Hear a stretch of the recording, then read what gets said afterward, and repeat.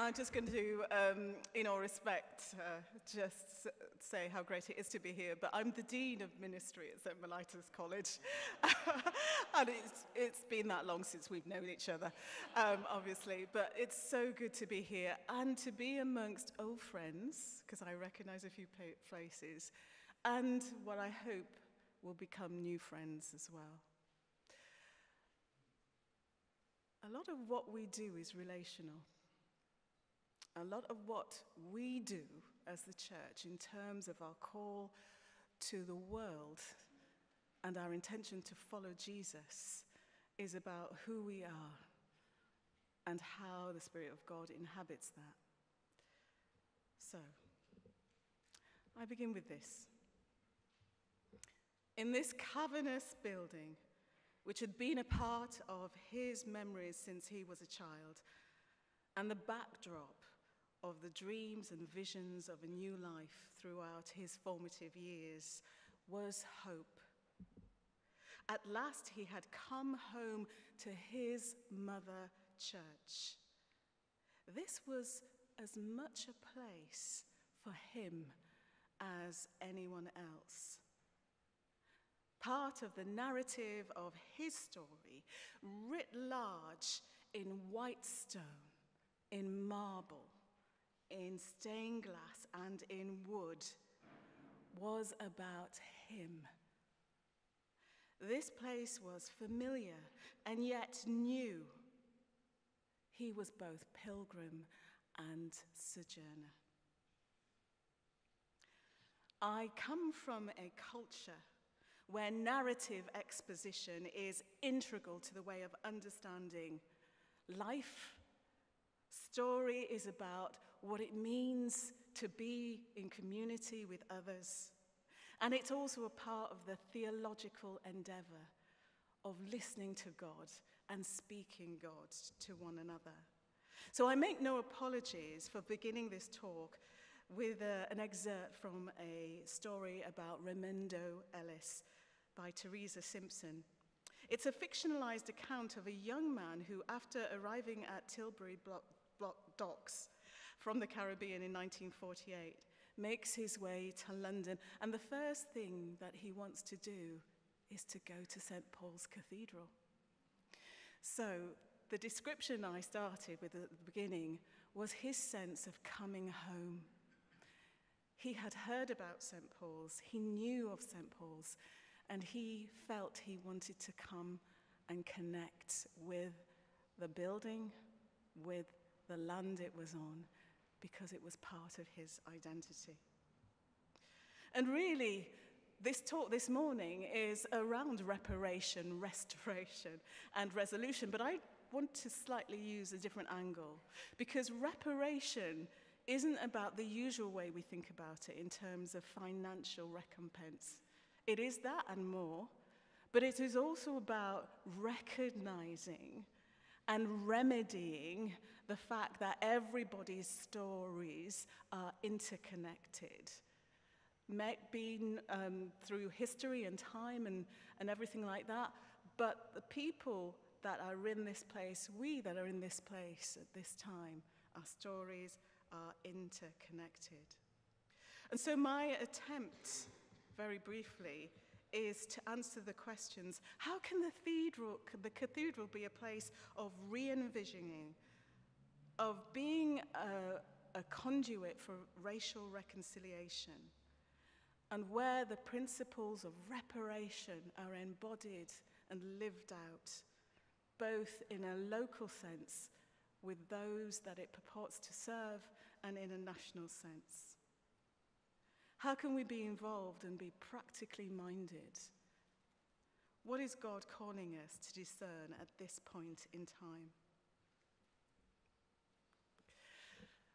As the story alluded to, there's something about metaphor and meaning and the embodiment of being in place and time.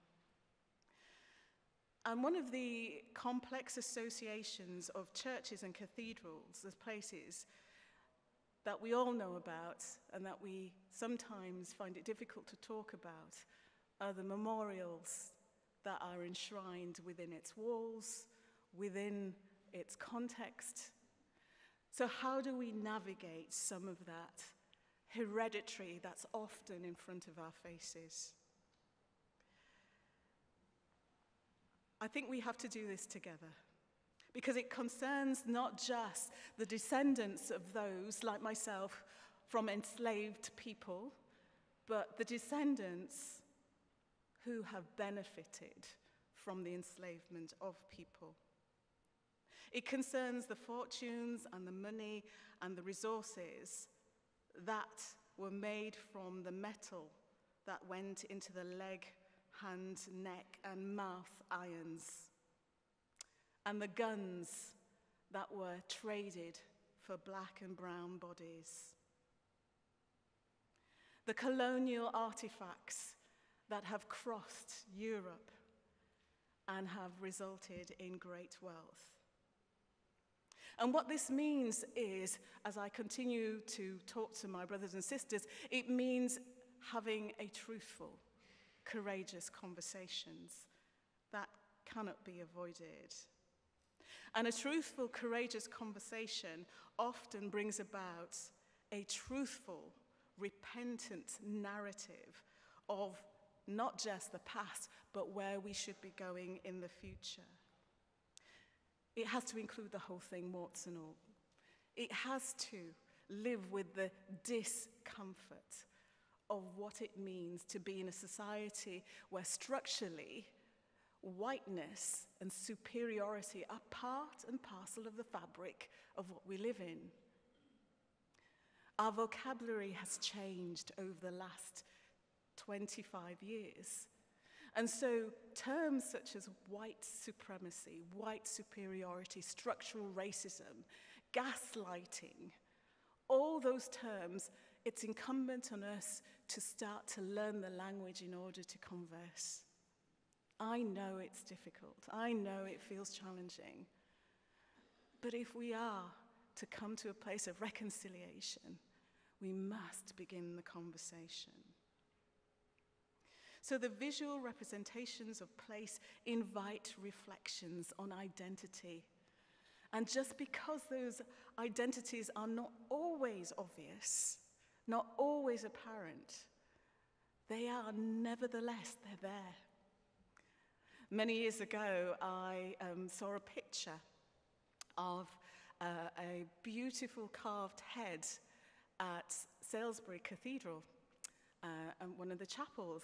And I looked at this picture and I thought, that is a picture of a person from Africa. And actually, it was a stone carving, and I didn't realize that it was acknowledged that one of the stonemasons at the time had actually carved this. And what it did for me, seeing that, was it enabled me to think, I am part of this. My ancestors were part of this, and therefore I have some ownership in this place. And it's so important for people to feel that. So the whole story is something that's so vital, so important. The biblical notion of reparation has been spoken about in quite at length. And I just want to talk about it in terms of the idea of compensation for damage. We find it in Exodus, where if an individual hurts another individual, even though they're part of a household of service, of servitude, if an individual is hurt in Exodus, then the owner owes them recompense. And that's just for things like losing or being hit, losing a tooth or being hit. The Hebrew scripture talks about they must be recompensed for this. So there was recognition not only of the value, and of course I'm not speaking about the social context in relation to justifying slavery or enslaved people. I'm talking about the recognition that anything that's done to a human body requires some sort of recompense. When we come to stories such as Zacchaeus, and the liberation of encountering the living Lord Jesus, Zacchaeus immediately wants to repay those that he has wronged, not just like for like, but more so. And so the precedence in the Bible in relation to the financial recompense is there. But I would argue not just a financial exchange, it's about an acknowledgement that things have gone wrong, that there is a need to look at things in a different way. There is a need for us to understand that in order to enter into the conversation, a truthful discourse has to happen. So how can cathedrals witness to and understand and be involved? I think we must clarify by what we mean by reparation. From a legal perspective, effective reparation amounts to restitution, as I've alluded to before, and compensation. But it also means rehabilitation, satisfaction, and guarantees of non-repetition. It requires all of these elements together. If only some are put in place, then it is not true reparation. It is not true repentance. It requires a commitment on the behalf of those that have been benefited to those that have lost. Kwon and Thompson talk about reparation in terms of a theft of memory, a theft of body, a theft of potential, a theft of human dignity. And when we talk about the whole history of enslavement, it is that. It is a theft of potential for the future. I put this picture up because, as certainly Azariah may recognize, it's a church from my own history. My mother comes from an island in Nevis, from the Caribbean, an island called Nevis. And this is a church called St. Thomas's Anglican Church that sits on a hill above where my mother comes from. And this church was built around 1643. And I did not appreciate that my family had visited, had worshipped at that church over that time. And so the association with place, as I spoke about, is very real. It's very tangible. Place and association are things that people feel keenly. And so when we talk about understanding what memorials stand for, we're talking about what does it say to those people that come into that place, come into that space, who have a story, who have a history, who want to be able to encounter and talk and interact with their history, with the history that they have come across. I think it's important to acknowledge that before we even begin to seek some means of addressing. Markus Bolkunov, who is an academic, he works on an area called autochthony.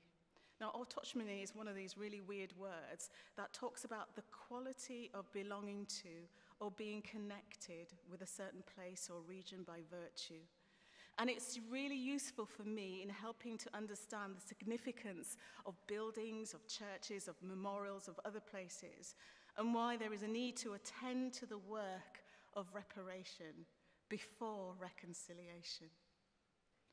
In exploring notions of identity, Balkenhol looks at those people who have migrated from the Dutch Caribbean, who settled in the Netherlands, and he found from listening to them that people articulated that they were increasingly feeling disenfranchised from their seminal places, their places where they associated their identity with. The dissonance that they felt was as a result of the same thing that the fictional Raimundo came across the reality of what they saw, what they experienced, with the images that they had in their heads. The history of Black presence is often couched and very complex, couched in narrative and story, but is often complicated by the reception of others. And this others, this ulteriority, is something that comes and belongs to othering. And you can see in a phenomenological sense, the experience of community can be misshaped, because when people come to a place, their experience isn't acknowledged, their history isn't acknowledged. And so the sense of belonging and identity with that place is eroded. Similarly, the work of Ajahn Appadurai, looking at place and belonging, highlights that through remembering, that is an essential part of reparation. And as oceanic and global diasporic communities start to think about what does it mean for me to be here, they start to make connections to what does the God who has created me in this place at this time say to me through the relationships of others. But it's about recognizing the damage that has been done historically that is often missing. And in order for us to be truly reconciled, that has to be recognized. So, in terms of the work of reparation, restoration, and resolution, as disciples of Christ, it's part of our vocational identity. Healing, forgiveness, acknowledgement of sin, because that's what racism is. It's a sin. Structural sin, personal sin, relational sin, cultural sin is about acknowledging that. And so our vocational identity as followers of Christ means having conversations about that. But more than that, moving to action. It's part of our understanding that our missional integrity is about realizing that. Not about being paralyzed to the extent where we can't do anything about it. And we're like the proverbial bird that sticks its head in a hole. What we start to do is saying, what, Lord, are you asking me to do with my sisters and my brothers? What is the cost that is in that doing? It is about this transformational activity. Restitution is more than saying I'm sorry, but extends to correcting the wrong as fully as possible and recovering the truth. That is so hard sometimes, but if we don't start, we will never address it. The eschatological reality is that one day we will see, as Roger said in Revelation 7 and 9, every tribe and tongue. But that doesn't stop us trying to get there. It doesn't stop us having the repentant, truthful, courageous conversation. It doesn't stop us acknowledging the sin of what has gone wrong. In fact, it's the opposite. We are impelled to continue doing that, acknowledging and making address. I am very much into, as the dean of a college, what is our vocational identity as a college, as an organizational a structure, as a community of learning and education, and as individuals.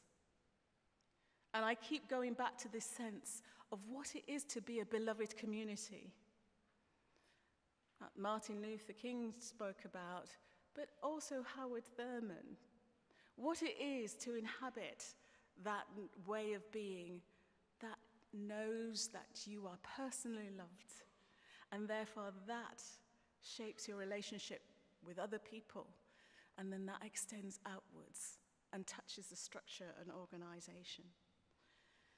And in Quantum Thompson's book, A Christian Call for Repentance and Repair, they say this: the beloved church is also a community commissioned for the work of love in the midst of the world. It could not be otherwise.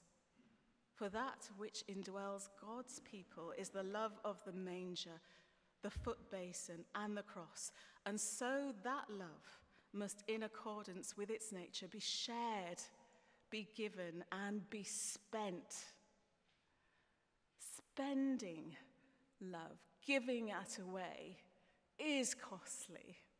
It is looking at ourselves and how we may be perceived, and it's going out of the way to make others and their perception become part of a much more wider collective narrative. Lee says this: historically, the human race has mastered the art of absolute exclusion, so much to the extent that the other is completely foreign to the self. The structural divides that we put in place based on race and gender, on all other characteristics, seek to push away rather than to come and embrace. And Miroslav Volf writes, because all humans are inextricably and intrinsically intertwined, we are at the same time both in distance and in belonging connected to one another. So to completely exclude is to mar oneself. This dual aspect calls for the dual work of embrace and to examine that exclusion as well. In order for this work to progress, we have to do the work in order for that to happen. I want to, just let me go back a bit before I go on that. Talk about missional conviction and identity. So we talk about this in kind of conceptual terms, but what does it mean in practice? It means in practice looking at our places around us. It means in not just representation on a superficial level, but it means on being earnest about incorporating in who we are, in our worship, in our ways of being, the reality of it. That is difficult. And I don't know if, I'm looking at my colleagues at the back, if you can make sure the sound is on. But this is from a church service at the Washington National Cathedral. Now, I'm not going to let you watch the whole hour service. You'll be relieved to know. But I wanted to show you some excerpts from the service. So hopefully you can hear the sound. The splendor of a king, clothed in majesty, let all the earth rejoice, all the earth rejoice. He wraps himself in light, and darkness tries to hide, and trembles at his voice, and trembles at his voice.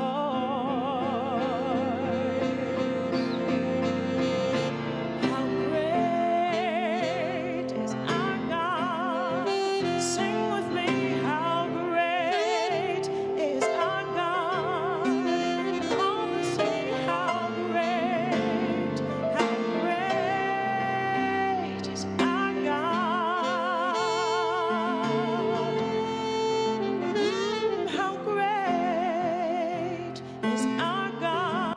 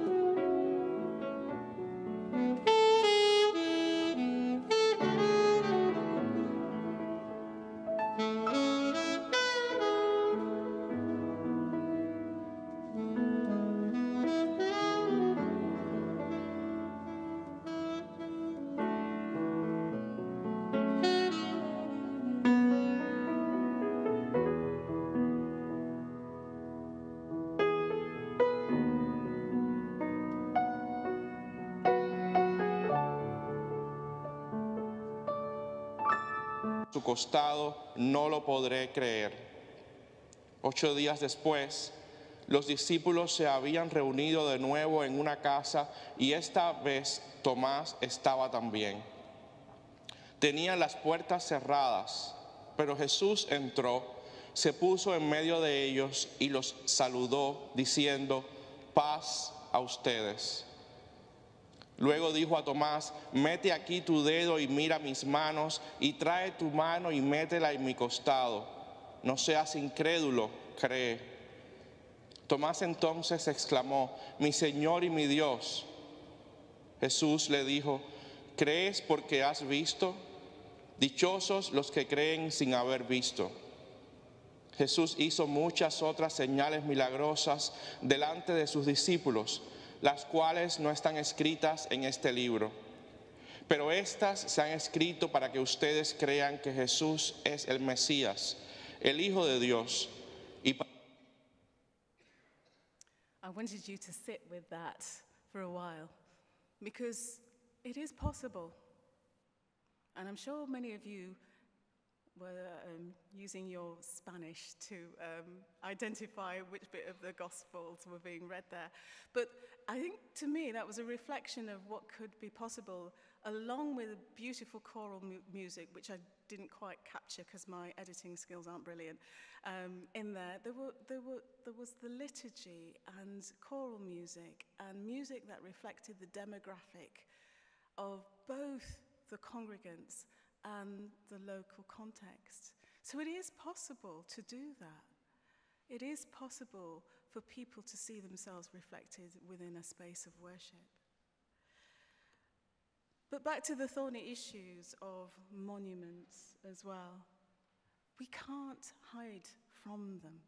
We can't hide from what we're being called to look at, to behold and address.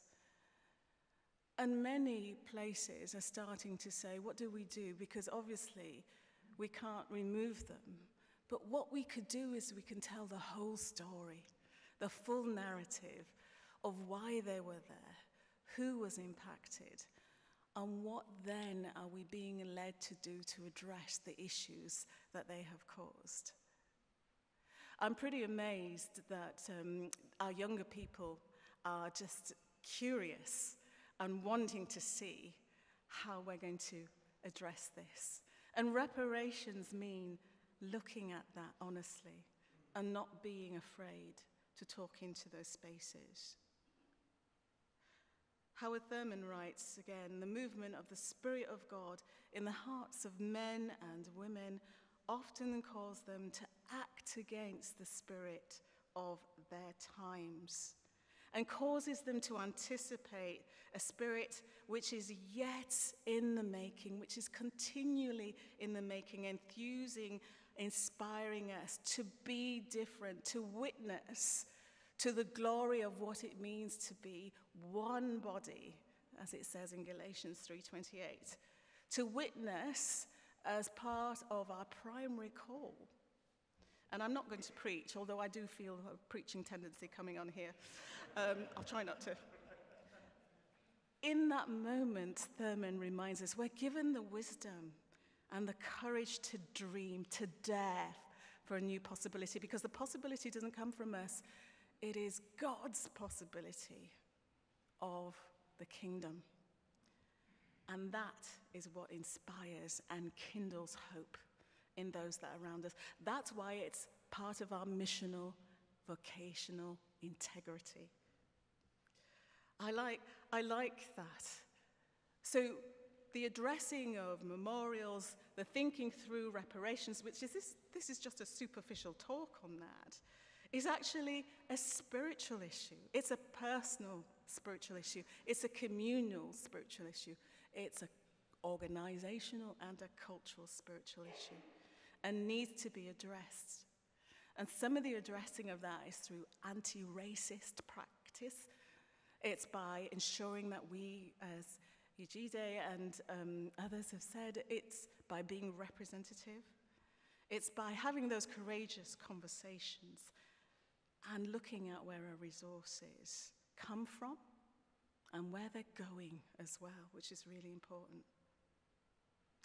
One church said this: "We look at the idea of reparations as a personal spiritual issue.